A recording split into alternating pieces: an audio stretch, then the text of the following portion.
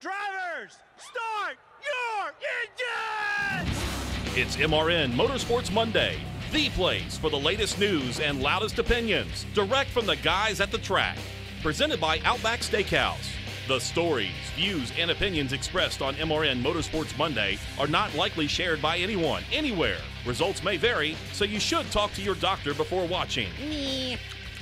What's up, Doc? Today's episode is brought to you by Hercules Tire. Pace car is on. Here's Woody Kane. Oh, boy, am I glad to see you guys! I knew you'd come back, Woody. And Joey Meyer. Just a reminder, if you're asking me a question on the radio, just keep talking till I answer it for you, all right? Ricky Stenhouse Jr. gets his first victory in his 158th start. At the Monster Energy NASCAR Cup Series level, he breaks a 101-race winless streak for Roush Fenway Racing. Always love to see first-time winners anywhere, but boy, it seems to happen an awful lot at Talladega, and it's just a feel-good story to see Stenhouse, after all that team has been through, go to victory lane. Junior! He won! Junior won a Talladega. Different Junior, the wrong Junior. No, and the real deal Junior had a difficult day all day long at Talladega. His car was not up to speed in traffic. He was able to get out front and lead and go fast when he needed to, but working traffic, the car wasn't acceptable. But Ricky Stenhouse, I texted Brian Patty last night. I said, you know, your day was pretty easy.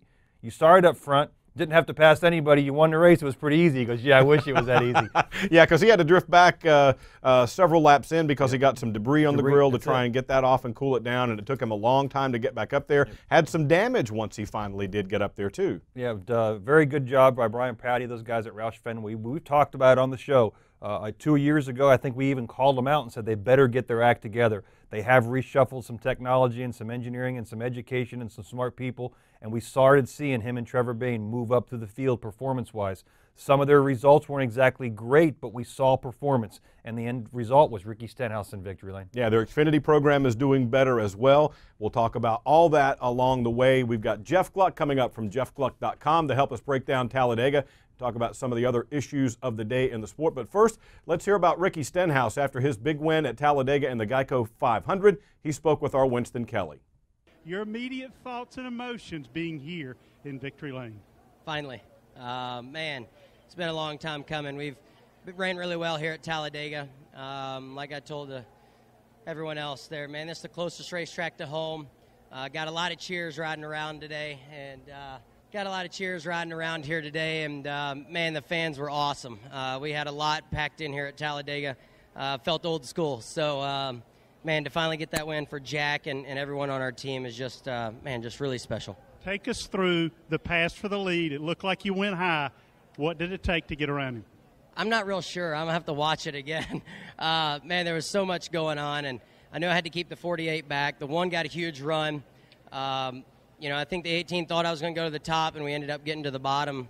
Man, we were side drafting each other like crazy. So that was one heck of a race, and glad we came out on top. There you go. Ricky Stenhouse Jr. goes to victory lane in the Fifth Third Bank Ford. And that's the fifth win this season for Fords. They've been showing a lot of power. You know, the word circumstantial was used quite a bit explaining how Talladega racing is, and that's the way it's been for the Blue Oval as well. It's not that we've had the best car every week with Ford Racing. We've had really good cars, a lot of good cars with the other two manufacturers. But at the end of the day, we've ended up in victory lane with Ford, and it's been a fantastic event. You know what always fascinates me about these races is these teams, particularly the elite teams, spend so much time and effort and money to get these cars as slick as possible. And yet you see guys with damage coming back up toward the front, and in this case with Stenhouse, even winning the race. You put so much effort into the car because if you don't run good, then you feel like you have a reason that you didn't run good. You know that if you put 100% effort into this car and it runs good, you say, I did everything I could.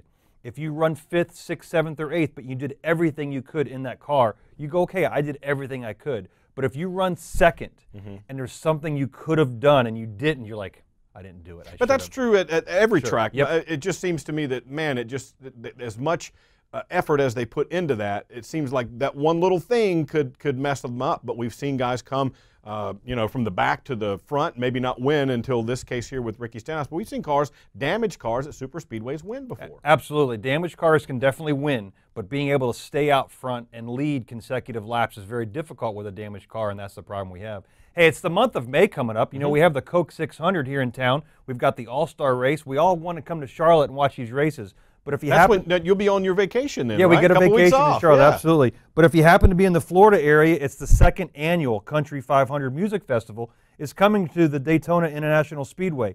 May 26th through the 28th, the World Center of Racing will become the World Center of Entertainment Memorial Day weekend with performances by, get this, Blake Shelton, Kid Rock, Miranda Lambert, Keith Urban, Brooks and Dunn, and many more.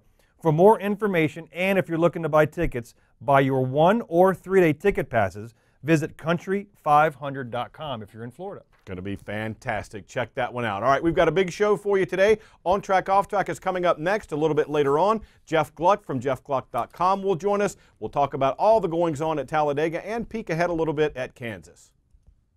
Today, Toyota's featured NASCAR fan is Carrie, Queen of Cakes. So, Carrie, why do they call you Queen of Cakes? Well, whenever Toyota wins a NASCAR race, I make a life-size Camry cake. Really? Yeah, delicious and made in America, just like the dang car. And with all Toyota's wins last year, it was life-size Camry Cake City. Oh, even lost a kid at one point. Tried to drive one of the cakes. Had to eat his way out of the drivetrain. Bless his heart. Let's go NASCAR fans. Toyota, let's go places. To learn more, visit toyotaracing.com. NASCAR is a registered trademark of the National Association for Stock Car Auto Racing, Inc. Toyota vehicles and components are built using U.S. and globally sourced parts.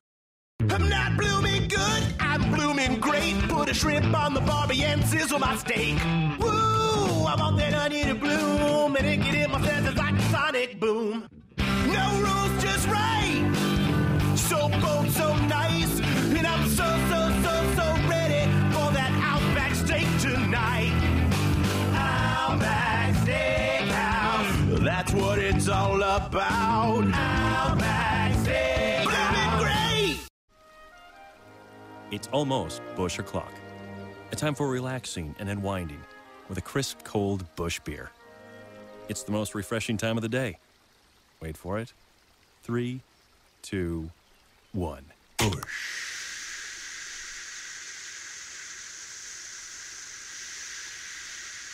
Crisp, cold Busch. Enjoy responsibly. Busch Beer. Anheuser-Busch, St. Louis, Missouri. The GEICO 500 seeing the white flag in the air at the front of the field. Stenhouse and Kyle Busch door to door. Behind them it's Jimmy Johnson and Casey Kane. Here they come now for the final time of the Alabama Gang Super Stretch. Ricky Stenhouse Jr. is the leader. McMurray glancing off the side of Kyle Busch. 3 wide behind them. This is the moment a race car driver lives for. Leading the field at Talladega Superspeedway, Ricky Stenhouse Jr. will cross the line and win the GEICO 500.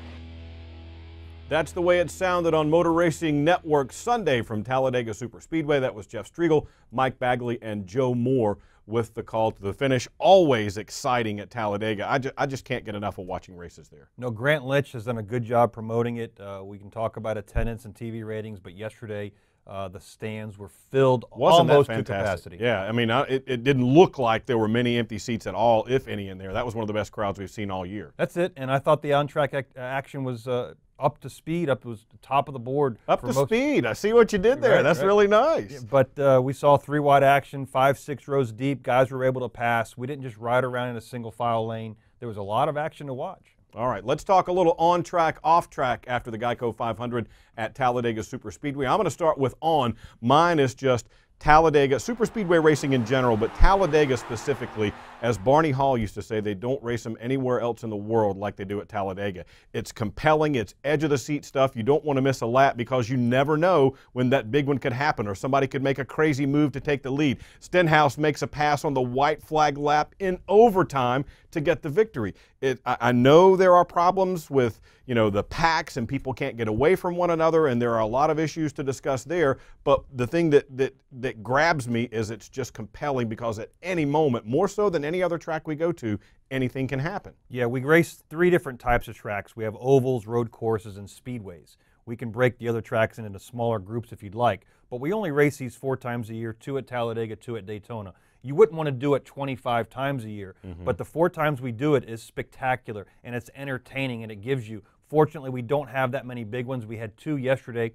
Nobody got injured. We saw some spectacular crashes, and really were able to exhibit the safety features on these cars. The emergency crew workers did a good job getting there, and everything worked the way it was supposed to. But if you weren't sitting in your seat, it was because, or if you were sitting, hopefully you should have been on the edge of your seat getting ready to fall off of it, just waiting for something to happen. And that intensity ramped up. Even as a spotter going to the stage racing, we were able to lead the first stage and win it. The energy ramped up. Brett Griffin and I were sitting next to each other, and he had his heart rate monitor up. And you could watch the heart rate monitor as the stages were going. Oh, my gosh. As it was getting closer to the stage, your heart rate goes up and up. Yeah. And that's as a spotter. So as a fan, it has to be the same way. It absolutely is. Now, the other side of that equation is it sometimes leads to the big one, as Joey just mentioned.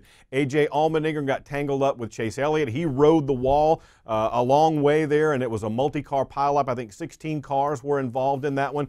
And A.J. Allmendinger, you talked about the safety crews, wound up upside down. Here's what he had to say after that incident. First of all, are you okay, AJ? And then tell us what happened. Yeah, I'm fine. It was kind of, I'm happy I didn't get hit upside down, so I'm all good.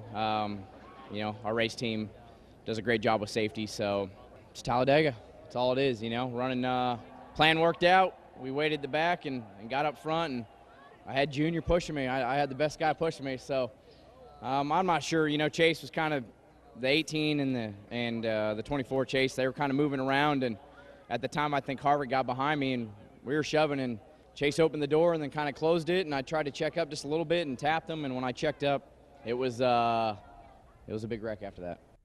There you go, A.J. Allmendinger talking with R. Kim Kuhn after he was released from the care center. He hung upside down in that car for a while. He was going to try to get out, but once they realized there was no fire threat, they said, just sit tight and let us get the car upright, and then we'll get you out. Yeah, you'd be surprised how difficult it is to get out upside down hanging from your belts. All the pressure is... Exactly right. And so it is a lot easier to sit in your seat, secure, get the car back on its four wheels right side up, and then hop out of the car. Yeah, now, had there been a situation where they were concerned about fire, they could have gotten him out. He had the net down, and they could have gotten him out, but they just took the time to do it the way that they preferred. Exactly right. Yeah, absolutely. It was a lot of fun to see. It was very compelling racing all the way through. We saw a number of lead changes, as we typically do at Talladega Superspeedway. It's just a lot of fun, and that crowd, spectacular. All right. Speaking of crowds. Yeah, go. So when we have this many crowds, we have to be able to communicate. In the past, we had a communication specialist as a sponsor.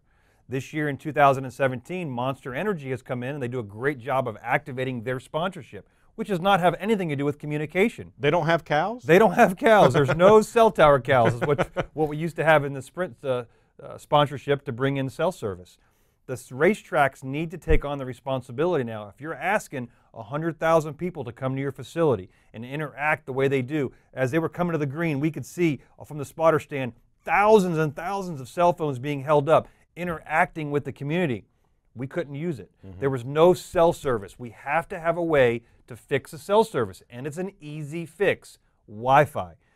These racetracks need to put in Wi-Fi substantially to where 80,000 people can use it, and that's not difficult. We see it at other sporting events. We see it at other racetracks. All the racetracks and the community need to realize that communication and being able to get from the racetrack, whether you're a media guy or whether you're a fan or simply somebody that wants to interact and you have a problem, emergency services. There are so many reasons to have communication required at a racetrack with 80,000 people. This weekend was definitely the worst we've seen of the first 10 races of the year. A couple things on that. Yes, I agree with you that Wi-Fi needs to be a huge priority. It's expected now at sporting venues. People, it's ubiquitous. It's everywhere. People expect it now. There are some particular challenges with the size of racetracks, and it's being addressed, I think, in a fashion now that speaks to the urgency of it, the power of it. With the Daytona Rising project, they did a great job with putting the Wi-Fi there. The new Phoenix multi-million-dollar renovation project, Wi-Fi is a huge part of that project, but certainly NASCAR venues are trying to catch up to some of the other venues in terms of having that connectivity. It's very important these days. Right now, you're alienating your fans by interacting with people away from the racetrack if they can't connect. And we don't need a can and two cans and a string to do it. So yeah, the one can won't work. You got to have that other one. That's exactly what I had a can. Hello. Yes, you did. It didn't work. It did not Anybody work there? yesterday. So we definitely need to move forward with this quickly because right now we're doing everything we can. We talk about TV ratings. We talk about social media interactions. You can't do any of that at a racetrack, and that's all you have. Fantastic. It's definitely something that's happening, but needs to happen a little bit more quickly. We also need to mention No Bloomin' Monday. Kevin Harvick, because of that big wreck we talked about, didn't get a top 10 finish, but still, check out Outback Steakhouse. They've got great lunch specials, all kinds of dinner specials. You can get a bloomin' onion once in a while and pay them for it. That's not that big of a deal. Visit Outback Steakhouse today. We're going to take a quick time out and talk to Jeff Gluck from jeffgluck.com next, but we need to tell you first that it's almost Busch o'clock, the most refreshing time of day, a time for relaxing and unwinding with friends and family over a crisp, cold Busch beer. Busch's roots are in racing, but whether you're enjoying the racetrack or going hunting on the weekend, nothing is better when it's time to relax than a crisp, cold Busch. Since 1955, Busch has delivered a beer that's as crisp and cold as a mountain stream, consistently providing a refreshingly smooth taste and easy finish. It doesn't have to be happy hour to be Busch o'clock, the most refreshing time of day. So grab a six-pack of Busch beer for your cooler, start the grill, and relax. Enjoy responsibly. Anheuser-Busch, Busch Beer, St. Louis, Missouri. I'm not blooming good, I'm blooming great. Put a shrimp on the barbie and sizzle my steak. Woo, I want that onion to bloom, and it get in my senses like a sonic boom. No rules, just right. So bold, so nice, and I'm so ready for that Outback steak tonight. Outback Steakhouse, that's what it's all about. Outback Steakhouse, blooming great. Citywide to countryside, whatever you drive, wherever you go. Hercules Tires has the value, selection, and industry-leading warranty to get you there, no matter where the road takes you. To learn more, visit HerculesTire.com. Hercules Tires, ride on our strength. Hey, Danica Patrick here. When I have friends and guests at the track who want to hear me drop pearls of wisdom during the race, I send them to Racing Electronics. You all right back there? I think so. I didn't, other than hitting a car, I didn't hit anything, but there's a tire down or something. If you aren't listening to all the action live, you're missing out. Don't forget to rent a scanner or fan vision for the races. Go to racingelectronics.com to pre-rent for great discounts on your scanner and fan vision rentals. Hi, this is Martin Truex Jr. You're listening to MRN Motorsports Monday with Joey Meyer, number 2, and Woody Kane. He would always call me number 1, so I call him number 2. You want to do a real one now? You can feel the love in that rejoin, can't you? Truex never misses an opportunity to give you some grief. Yeah, we're like this. You are? Yeah. 2 peas in a pod, right? Yeah, like oil and vinegar. All right, let's go to the guest line now where Jeff Gluck from jeffgluck.com will join us. Jeff, wild race at Talladega. It almost always is. But my gosh, I know there are some issues, but it is just compelling edge-of-the-seat stuff for like 3 hours. What did you think? Yeah, well, I've been struggling with restrictor play races at times, but I got to say that was a pretty good one. I do enjoy the tension, the buildup of it. Obviously, I don't enjoy, seeing cars get airborne and things like that. But when they're running like that for so long, side by side, and 3 wide and 4 wide, and you're just like, oh my gosh, I can't possibly keep this up, and then they manage to sort it out. It's very, very compelling, as you said, and I think it makes for a great show. Jeff, it's pretty coincidental. Your name and the website have the same name. It's kind of cool. I think that was kind of a coincidence. Jeff Gluck, how did that happen? Yeah, how'd that happen? You're known in the garage as one of the most interactive with fans. You have a poll every year. Every race talks about how good the racing was. So you're very involved with fan interaction through 2017 specifically. What have you seen so far or heard from the race fans relative to the new rule package for 17 and the stage racing? Well, first of all, I have to tell you, I've already brought up joeymeyer.com and woodykane.com, so you're unfortunately out of luck. Missed it by that much. Yeah. But, no, I think that really, actually, lately it's been pretty positive. I think the momentum's been pretty strong. Of course, there hasn't been a lot of mile-and-a-half track races lately, so maybe that plays into it. But the people really like the short tracks. I think all 3 short tracks were above 75% of sort of an approval rating on the Twitter poll. And then right now, Talladega, I know I just started the poll like an hour ago, but it's running at like 86%, which is going to be on pace to be the highest restrictor plate race since I started this last year. Now, I know that doesn't really answer your question about the package specifically, but I think, people are feeling overall positive about things. It'll be interesting to see, once they get to Kansas and Charlotte, the All-Star race, stuff like that, how that plays into it, because, the Charlotte races struggled last year. Kansas, I don't think, had great races, if I recall. So once if those mile-and-a-half races start getting a lot of good love, and this momentum from the short track swing and the super speedway continues, I think that'll be something for NASCAR to get excited about. Well, let's talk a little bit further about that. Last week, all the talk seemed to be about, weren't a lot of people at Richmond, but then this past weekend at Talladega, a huge crowd by all accounts. It was pretty close, if not a sellout. It was very close to it. How do you explain the variation there? Well, it's interesting. I think, personally, I thought that dipping into the same short track area, if you look at Bristol, Richmond, and Martinsville, they're all basically within, 5-hour drive of each other. I know Talladega is not too much farther, but you're basically asking the relatively same region of people within 4 weeks to go to these tracks, and it's hard for people. I've heard the same thing when I go to tweet-ups with people on the West Coast swing, where they'd say, hey, we used to be able to go to 2 of these races, now we can only go to 1 because they're all in a row, and if they were spread out more, we might be able to go, but we can't take X amount of time off work, or whatever the case may be, the monthly budget. So that might have something to do with it. But also I think there was probably a boost with Dale Jr. when he announced his retirement. I don't know how much of yesterday's crowd was because of that, but I was talking to some people that were like not planning to come to Talladega, and then they found out Jr. was retiring, and they were like, we got to go. He might win there, and we got to see him race there, and they've never even been to Talladega, but they're just like, we got to go. We got to make this pilgrimage. So that could have something to do with it too. Jeff, we have plenty of pictures to prove that you've been in the media and NASCAR for the last 10, 12 years, namely working for USA Today as your last main job in 2015, 16, and beyond. You took a unique approach into doing your media coverage this year after moving your family, I believe, out in the west side of the United States.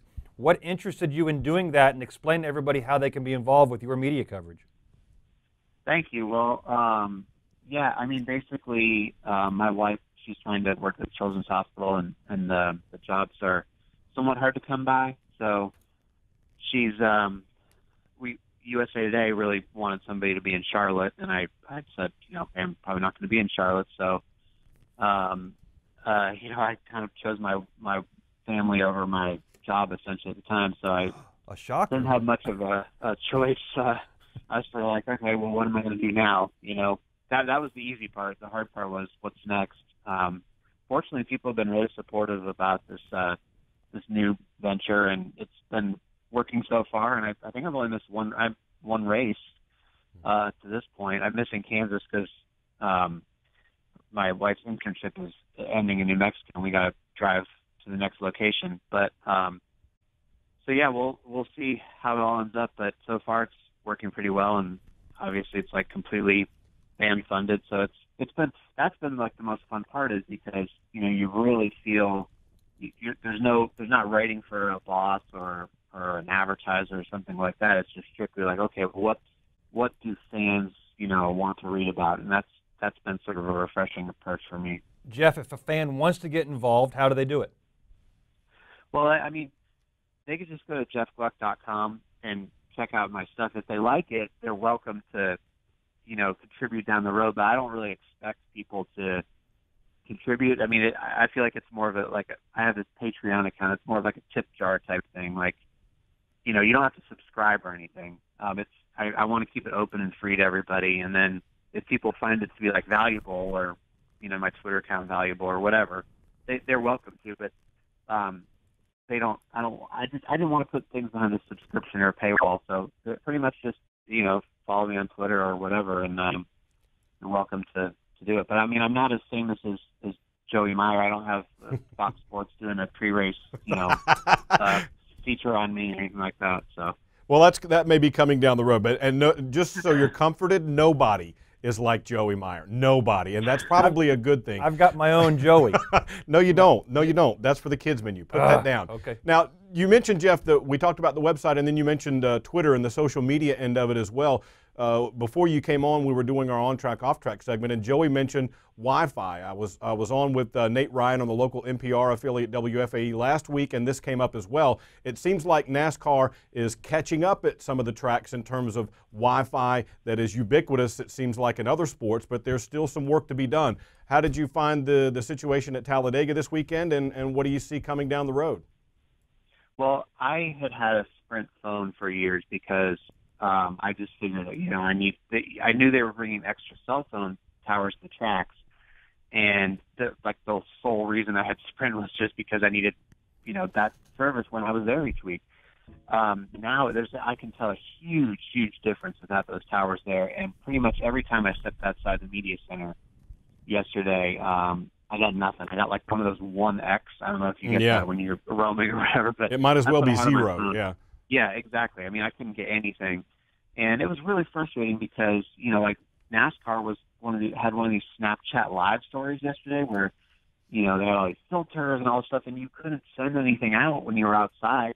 Mm-hmm. You couldn't tweet anything, and I feel like people, maybe not all the reason, but a huge part of why people go to events sometimes these days is because they want to share with their friends and say, look where I'm at, oh, look how cool this is.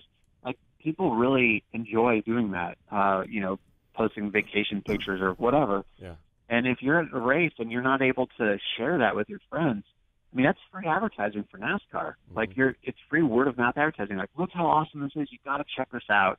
And they can't send it out. So I hope that NASCAR and the tracks try to figure out a way, whether it's Wi-Fi or more cell service or whatever, they've got to improve the situation because if you can't send anything out, you're missing out on a big opportunity. Absolutely. We mentioned the projects at Daytona and Phoenix where they've moved in that direction, but still, of course, some more work to be done. Well, Jeff, we appreciate your time, enjoying your work on jeffgluck.com, and look forward to keeping up with you through the season. Appreciate it, man. Yeah, thank you. Now I'm going to get back to work on trying to figure out how Joey got Brad up to 7th yesterday when he started way back on the last restart. So I'll have to break down the video on that. There you go. Check it out. Yeah, good job, man. All right, there you go. jeffgluck.com. He joins us on the guest line now, and just an interesting take on what he's trying to do and how he's trying to accomplish it. It gives you an idea how successful he's been because he's been able to travel to the races, continuing his coverage simply by fan support. So it's very interesting. Absolutely. All right, we got another break here on Motorsports Monday. When we come back, we'll talk a little Xfinity Series racing. I'm not blooming good, I'm blooming great. Put a shrimp on the barbie and sizzle my steak. Woo, I want that onion to bloom, and it get in my senses like a sonic boom. No rules, just right. So bold, so nice, and I'm so ready for that Outback steak tonight. Outback Steakhouse, that's what it's all about. Outback Steakhouse. Blooming great! Country 500 Music Festival is back with Blake Shelton, Miranda Lambert, You can't ride in my little red wagon. Kid Rock, Keith Urban, Thomas Rhett, plus Brooks and Dunn, Hank Williams Jr., Jake Owen, and so much more. Memorial Day weekend at Daytona International Speedway. Single-day tickets on sale now. Visit country500.com. Sponsored in part by Budweiser. It's almost the most refreshing time of the day, Bush O'Clock, a time for relaxing and unwinding with friends and family over a crisp, cold Bush beer. Bush's roots are in racing, but whether you're enjoying the race or going fishing, nothing is better when it's time to relax than a crisp, cold Bush. It's Bush O'Clock, so grab a six-pack of Bush beer for the cooler, start the grill, and relax. Enjoy responsibly. Anheuser-Busch, Bush Beer, St. Louis, Missouri. White flag in the air. The Credit One Bank, 1 to go. Can Almirola hang on? He's back to turn 1. For the final time, Eric Almirola leads the way. He'll drop low, block the advance of Elliott Sadler. Whoa, Bubba Wallace spins out of control. Forward into the outside wall. Others crash and collide. Elliott Sadler wedges his way underneath Logano. Gets him to shove backwards. Eric Almirola is the race leader. Elliott Sadler within a car length. Can he make a move? He cannot, and Eric Almirola will take the race win at Talladega Superspeedway. Eric Almirola goes to victory lane in the Xfinity Series race at Talladega on Saturday. That was Kurt Becker, Mike Bagley, Alex Hayden, and Kyle Rickey on the Motor Racing Network. He gets the big victory there, but not so lucky on the Cup side. He did have a top 5 finish, but failed post-race LIS. Yeah, they ran really good in both races. Eric Almirola's been a decent restrictor plate racer. Great job by getting that Biaggi team to victory lane. Kind of a dark horse, kind of an underfunded team, but they've been around the business for a long time. It's good to see those teams excel at the right moments when they need to, and Eric did a really good job on the Xfinity side. Spotter Joel Edmonds, I talked to him after the race, been in the business for a very long time, spotted for Greg Biffle for a long time. It was great to see that pairing. They work together in the Xfinity side and the Cup side. Again, 2 top 5s, one with a win. That's pretty spectacular. Their penalty is going to come by. It's going to be pretty harsh, probably 35 points, some money, and some crew chief loss on the Cup side, and you hate to see that. Absolutely. And you guys have an appeal this week as well for Paul Wolf, who missed this past race because of the timing and I think the head official was sick when you were going to do it last time. Yeah, it's all about time. We're not trying to drag it out for any reason. We were supposed to have it done 2 weeks ago, but the NASCAR side came to us and said, hey, our guy's sick. And so they had to reschedule it to a good time for both teams. It'll be May 9th. And they still feel like they have an opportunity to explain their situation. All right, complete coverage of that at MRN.com. The Xfinity Series is off now. The trucks come back at Kansas where Johnny Sauter leads. Finally, we get to go truck racing. We were 10 races into the Cup Series, 3 races for the trucks. Let's get truck racing. We look forward to starting doing our 1.5 miles because now we go Kansas and we do Charlotte back-to-back almost in weeks with a week off in between, of course. Are you spotting the truck race? We will do the truck race. Okay. Austin Cindric will be in the 19 truck for Brad Keselowski Racing. Chase Briscoe in the 29. Now, is that always for you? You're always going to spot for him if you're at the same place? That's exactly right. All the companions that I can go to and standalones if I can get there with Austin Cindric. So we look forward to having these Kansas Charlotte races back-to-back to start building our momentum for 2017. Cup will still be at Kansas as well, of course. What jumps out at you about that track quickly? It's going to be fast and smooth. It's a relatively fresh repave, but it's starting to open up that track. We're hoping it to widen out a little bit more. Some of the tracks are talking about using tire draggers like we have in the past to try to make it racing faster, better, wider. All right, don't forget NASCAR Live Tuesday at 7 Eastern with Mike Bagley. On Friday, we'll have the Toyota Tundra 250 Camping World Truck Series race from Kansas at 8 Eastern. On Saturday, the Go Bowling 400 at Kansas Speedway. That starts at 6:30 Eastern time. So Friday, Saturday night racing coming up at Kansas Speedway this weekend. He's Joey. I'm Woody. We'll see you right back here next week. MRN Motorsports Monday is presented by Outback Steakhouse. Tune in every Monday for another exciting episode right here on MRN.com. Brought to you by Hercules Tires. MRN Motorsports Monday is also available on demand in MRN.com's Media Center, on our Facebook page, on YouTube, and in iTunes or the Google Play Store. MRN Motorsports Monday is a production of the Motor Racing Network.